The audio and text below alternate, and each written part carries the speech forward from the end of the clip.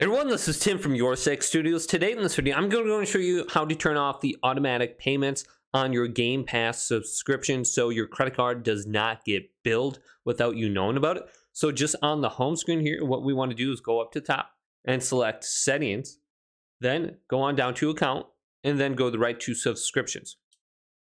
Then under here, you're going to see your subscriptions and also the canceled subscriptions. So all you want to do is go to your active subscription and then select it. And right in the center of the screen, you can see recurring billing, whether or not it's turned on or off. So you can see mine is currently turned off because my subscription is canceled, but we can select A on it. And then there will be an option in the center of the screen. All you have to do is select turn off recurring billing, and then you can turn off the auto pay. Then also you can go to cancel subscription, or you can renew it at any point in time. And you should see an expiration date now, and you will not be getting billed or anything like that if you can see the expiration date. So recurring billing is turned off. I see the expiration date. I should be good to go now. But hopefully this video did indeed help you out. Did leave a big thumbs up and subscribe to my channel down below for more tech videos coming up next on Your Six Studios.